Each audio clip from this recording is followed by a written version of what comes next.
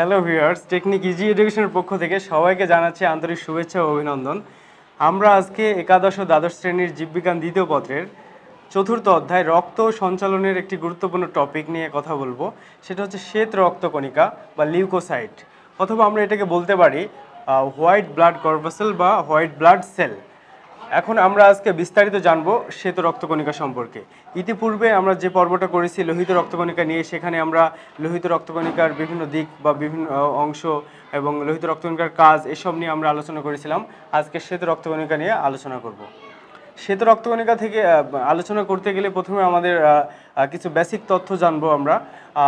আমাদের যে শ্বেত রক্তকণিকা সেটা নিউক্লিয়াস যুক্ত কোষ। আমরা লোহিত রক্তকণিকা পড়ার সময় দেখেছিলাম যে ওখানে নিউক্লিয়াসবিহীন, অর্থাৎ কোনো নিউক্লিয়াস ছিল না এবং নিউক্লিয়াসের পরিবর্তে অনেক বড় অংশ জুড়ে ছিল হিমোগ্লোবিন। কিন্তু শ্বেত রক্তকণিকার মধ্যে কোনো হিমোগ্লোবিন থাকে না, কিন্তু নিউক্লিয়াস থাকে, নিউক্লিয়াস যুক্ত, এবং এটা লোহিত রক্তকণিকার চেয়ে অপেক্ষাকৃত একটু বড় সাইজের কোষ। এই আমাদের যে শ্বেত রক্তকণিকা এটা অনিয়তকার হয়ে থাকে।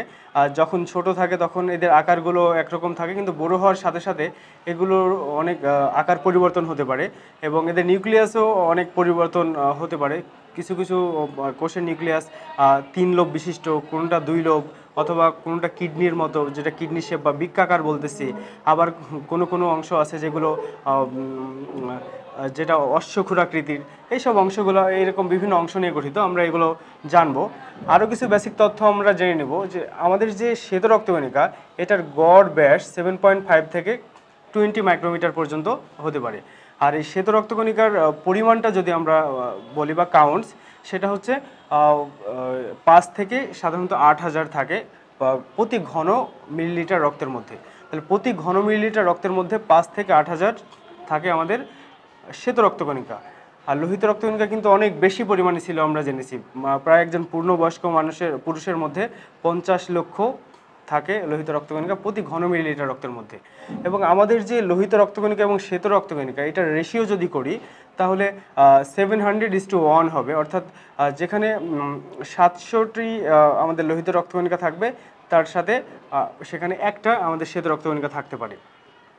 শ্বেত রক্তকণিকা সাধারণত ফ্যাগোসাইটোসিস প্রক্রিয়ায় বিভিন্ন জীবাণুকে ধ্বংস করে দেয়। আমাদের দেহে ভাইরাস, ব্যাকটেরিয়া বা অন্য কোনো জীবাণু প্রবেশ করলে সেগুলোকে ধ্বংস করার জন্য আমাদের শ্বেত রক্তকণিকা বিশেষ ভূমিকা পালন করে।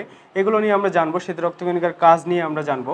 তার আগে জেনে নিব যে আমাদের শ্বেত রক্তকণিকা কী কী ধরনের আছে। শ্বেত রক্তকণিকা সাধারণত 2 ধরনের, একটা দানাদার আর অদানাদার। এখানে দেখা যাচ্ছে গ্র্যানুলোসাইট, অ্যাগ্র্যানুলোসাইট। দানাদার এবং অদানাদার বলতেছে, যেটা গ্র্যানুলোসাইট বা দানাদার, সেগুলোর মধ্যে আবার 3টি অংশ বা 3 ভাগে বিভক্ত। একটা ইউসিনোফিল, বেজোফিল, নিউট্রোফিল আমরা দেখতে পাচ্ছি। ইউসিনোফিল, বেজোফিল এবং নিউট্রোফিল। ইউসিনোফিল যেটা, এটা সাধারণত যে লিশম্যান রঞ্জক এবং ইওসিন রঞ্জক, এটা লাল বর্ণ ধারণ করে এবং আমাদের রক্তের মধ্যে এটা 0 থেকে 3% হচ্ছে নর্মাল প্রতি ঘন মিলিলিটার রক্তে।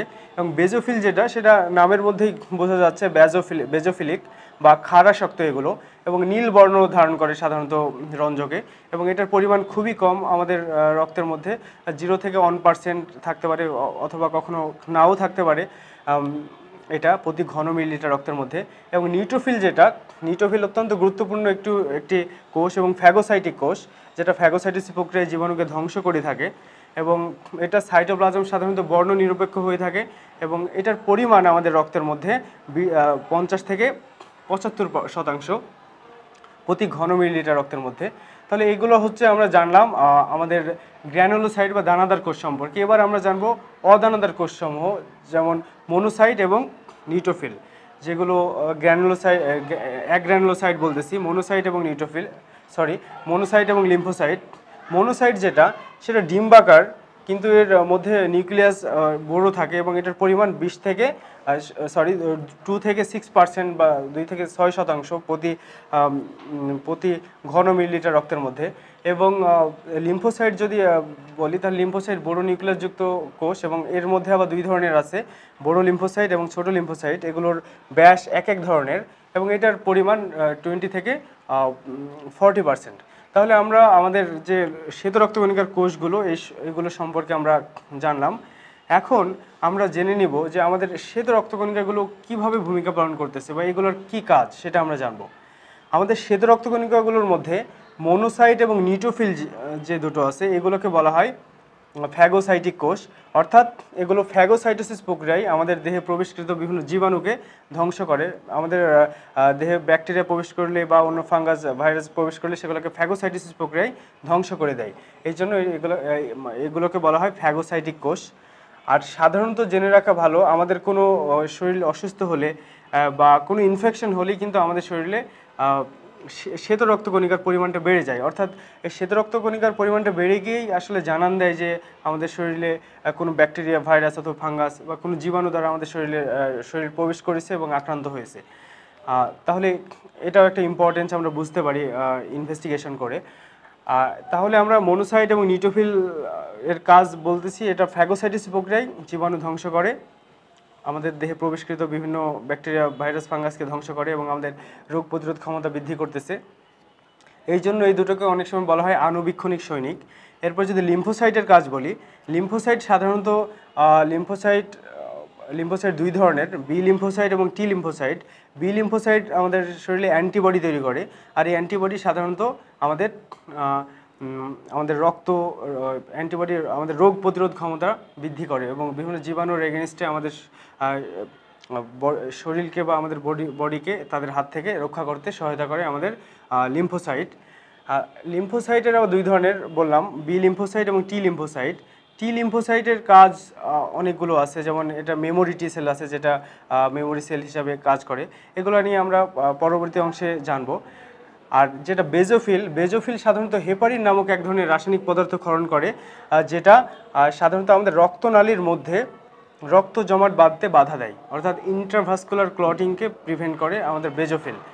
এবং নিউট্রোফিল এবং মনোসাইট তাহলে ফ্যাগোসাইটিস প্রক্রিয়ায় জীবাণুকে ধ্বংস করতেছে, বেজোফিল হেপারিন ক্ষরণ করতেছে এবং আমাদের রক্তনালীর মধ্যে রক্ত জমাট যাতে না বাঁধে সেজন্য বাধা সৃষ্টি করতেছে।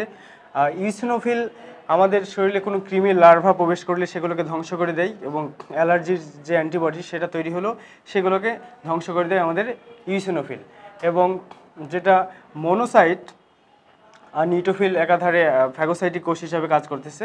তাহলে আমরা জানলাম যে আমাদের যে শ্বেত রক্তকণিকা সেগুলো কিভাবে আমাদের দেহে ভূমিকা পালন করতেছে। মোট কথা আমাদের দেহের প্রতিরক্ষা ব্যবস্থায় আমাদের শ্বেত রক্তকণিকার বিশেষ ভূমিকা আছে এবং এগুলো বিভিন্ন জীবাণুকে ধ্বংস করে এবং জীবাণুর বিরুদ্ধে আমাদের রোগ প্রতিরোধ ক্ষমতাটাকে বৃদ্ধি করে। তাহলে প্রিয় শিক্ষার্থীরা, আমরা আজকে দেখলাম শ্বেত রক্তকণিকার বিভিন্ন অংশ এবং শ্বেত রক্তকণিকার কাজ নিয়ে আলোচনা করলাম। পরবর্তীতে আমরা নতুন কোনো পর্ব নিয়ে আলোচনা করব। সে পর্যন্ত সবাই ভালো থাকো। আল্লাহ হাফেজ।